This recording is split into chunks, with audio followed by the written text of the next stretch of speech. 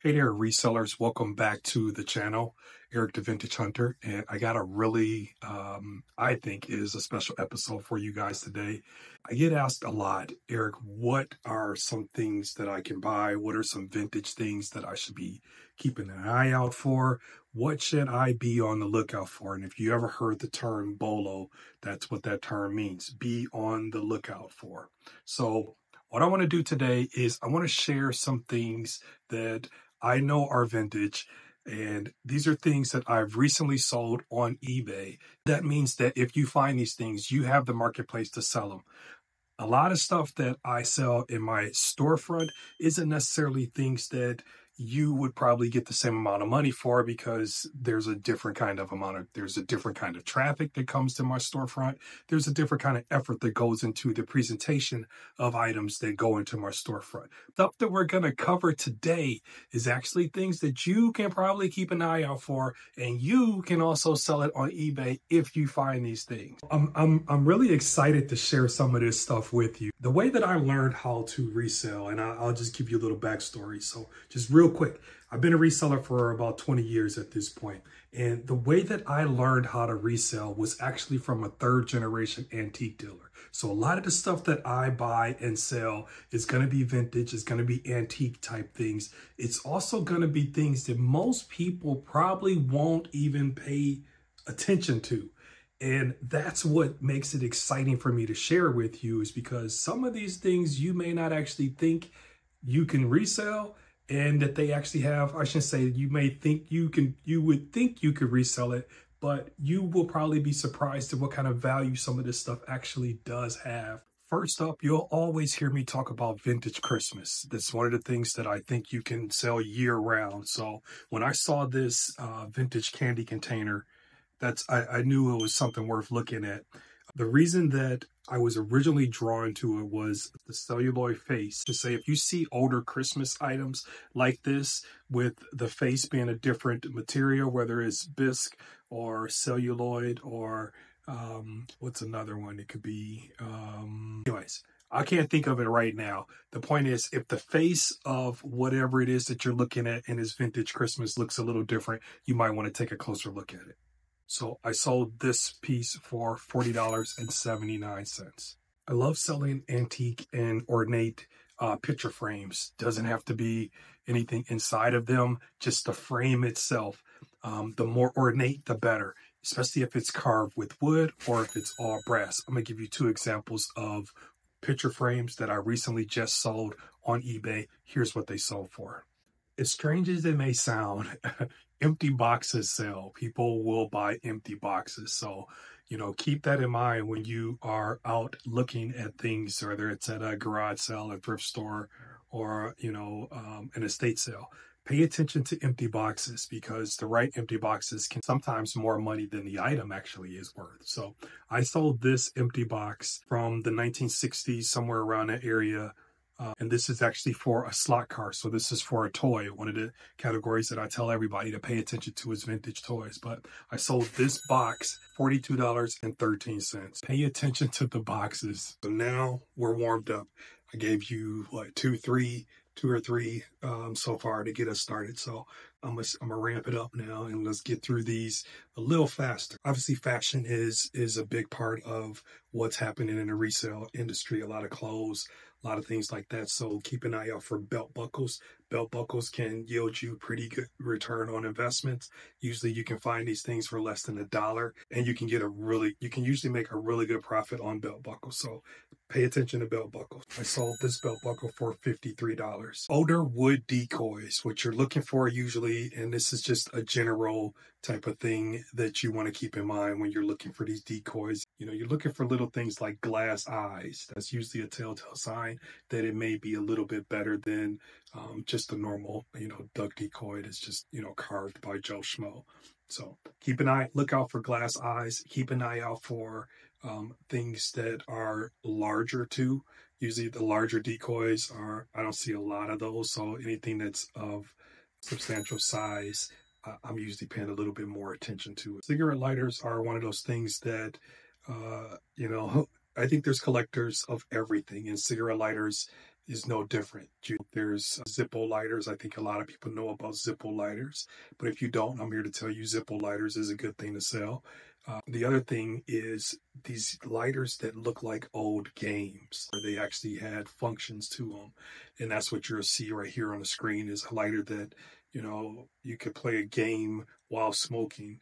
So keep an eye out for those kind of lighters because they do sell for really good money. So I got $57.66 for a lighter this big, like tiny little lighter. Dollhouse furniture. It never ceases to amaze me. Sometimes I can sell a piece of dollhouse miniature furniture for more than I could sell the same item in real life. Like if I had the real life version of this toy, I would probably have to give it away. I think the dump actually charges you when you bring in TVs, at least our local dump. I don't know about where you're at, but our local dump, they charge us when we want to bring in TVs to dispose of. So this item I could not have gotten. What did I get for it? I couldn't have got $75 for this TV in real life and this rack in real life. What's even more crazy about this is this piece actually we bought this on a Saturday. Me and my wife were out just kind of rummaging around and we stopped at a random estate sale and we saw the TV. So we bought the TV because we thought the TV would be cool for our store. As we're driving away, my wife looks up the TV and she's like, hold on, there's supposed to be a stand. So we make a U-turn and come back around because we see what the comps are going for. Let's come back around and we grab the stand. And so I think we had $1.50 in this whole ordeal and it went for that kind of money. So pay attention to dollhouse miniatures. I've had some really good home runs with that stuff. Pez dispensers. Have you guys seen or has anybody watched that Netflix special on Pez? The one guy that's just like literally behind this whole craze that hit America. Anyways, look for the stuff that doesn't have feet. Not everyone that doesn't have feet is going to be special. The fact that these two didn't have feet is what got my attention. That's all I'm sharing with you is that's what drew my attention to these Pez dispensers is the fact that they didn't have feet. And I was like, you know what? I'll gamble on those. So if you can buy them cheap or if you can find some comps, I would say definitely pay attention to Pez with no feet. I mentioned early in the video that I learned so much from the third generation antique dealer that I came in the business under. And one of the things I learned was architectural items. People pay for architectural stuff. When I say architectural, I'm talking stained glass windows. I'm talking, for this instance, door hardware, like a door plate and a door knob. That's it. Not even two, just one. You got to pay attention to that kind of stuff. That's one of those be on the lookout items that I don't know if a lot of people actually pay active attention to it because some of that stuff can go for thousands of dollars. I didn't get thousands for this one, but I literally pulled this off of a wall inside of an estate sale. Had it as decoration inside the house. I just unscrewed it, 2 screws off the wall, and I stuck it on eBay, and I got $106 for it. That's crazy. The other one I stuck on there too from the same house. I got like 44, 45 bucks for that one. This is a larger item to stick online, but it is a piece that will sell, and that's vintage antique spice cabinets. This was a larger than usual spice cabinet that I found, and I pulled this one right off the wall too, actually inside of a home. And when I say that is like sometimes you go to estate sales or you go to a garage sale and things are organized and they're presented in a way that you can just pick it up and leave. But sometimes you go to places and things aren't necessarily for sale, but you see things and you're like, hey, can I buy that? And that was one of these type instances. So pulled it right off the wall. The size of it was what drew me into it. I knew that smaller versions of that kind of spice cabinet I've sold in the past never really had anything of that size or of this size. And so that's what drew me into it. I would say definitely pay attention to spice cabinets, things that look a little bit more handmade, more primitive. That's the kind of stuff that is going to really fetch you some decent money. So I'm not mad. $119.50 for something I'm sure I paid less than 20 bucks for it. The crazy thing about reselling is you still always get surprises. You always get things that you didn't expect them to go for as much as they do, go for, some crazy number. There are things that go for less than what you expect them to go for. And that's the nature of resale. I should say that's the nature of resale when you're in an auction style format. Now, if you're doing buy it now, or if you have your set price and you're accepting offers, that's a different kind of way of playing. The way I resell on eBay is I start everything usually at 99 cents or 9.99, and it sells to the highest bidder. So I'm always kind of rolling dice to see what's going to happen here, right? And with that being said, again, you're going to get some things that just surprise me. And this last piece, this is the last one I want to tell you guys about on this video. And I hope that you have enjoyed the video so far. This last one was a surprise piece. Now, I bought out a partial estate. That's what I do. I go in and I make offers on one piece, or we buy everything. And so this house, I had picked through a bunch of stuff, had a huge pile in the living room of all the things I was going to buy. And I end up buying, I think I spent $1,500 or something like that, to that effect, on all the stuff that I bought. And in that pile was this deck of cards. And I thought the deck of cards was cool just because it was from the 60s. It was NFL. That's really the only thing that drew me to it, is the fact that it was NFL. It was from the 60s. And that was enough to say, you know what, I'm going to put it in my pile. If it's my vibe, if it's my store vibe, if it's me, it was perfect. So grabbed it, put it in my pile, stick it on eBay at the end of the day. Not the end of the day, but I stuck it on eBay. And that pack of cards, mind you, when I opened it, I found out that there was it was two sets of cards in there. One was brand new and one was not brand new. Always look for the new old stock, the stuff that has never been opened. I didn't realize there was one in there, but there was one that had never been opened. So listed the whole thing on eBay.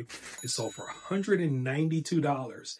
That's one of them bolos that I'm like, I didn't realize that it was that good of a bolo. I will keep my eyes open for the rest of my life as a reseller, looking for another set of those cards, because that's how it goes. Once you understand what you are looking for, or once you have sold it, it becomes like clear. You start to see these things everywhere. And so, me telling you some of these bolos, me sharing some of this stuff with you, I'm not the guy that's going to get on here and tell you what I paid for everything. I will tell you that sometimes, but the value in a video like this, the value in researching and understanding what you're looking at, is it extends your life in this resale business. Every piece that I learn about, every piece that I resell, it not only financially extends my life, but mentally, the knowledge that you gain, you can't take that from me. You can't take that away from me. You know what I mean? So my wife said it today. We were at an estate pick, and she's like, I just admire watching you work, because your brain, how you remember what certain things are, what values are, that comes with time. That comes with understanding what you're looking at. And I'm hoping that videos like this will help you to understand what you're looking at. And when you start to understand it, you're going to start to see things out here. And it's going to be so clear that, oh, there's money to be made right there. There's money to be made right there. It'll happen. Once you find some of this stuff that I've shown you, if you're going to list this stuff online, my advice to you is to take the best pictures possible. Descriptions, that's awesome. You can write, AI can write a description for you, but take good quality pictures of the items that you're reselling. That's how I've learned how to resell. I am not the guy that's going to write a novel. I'd rather give you 24 pictures. That's my 2 cents on creating a quality listing. That is a wrap on this video for items that you should be on the lookout for, that are vintage, that you can resell on eBay and turn some kind of profit on them. I seriously hope that you're feeling like really inspired to get up and go on the hunt, looking for some new and unique things that you may not have thought that you could resell, but you see potential in them now after watching a video like this. I've come to the understanding that with a keen eye for quality and, understanding what you're looking at. There are not many places that you will be able to go to that you won't be able to make money. And that's a very powerful thing to be in this resale business, is versatile. Keep that in mind. Keep learning, keep selling, because that's the number one way that you learn, is you learn by what you pay for something and what you sold it for. Those kind of things you retain. So keep learning, keep selling, keep flipping, and keep flipping. We'll see you on the next one.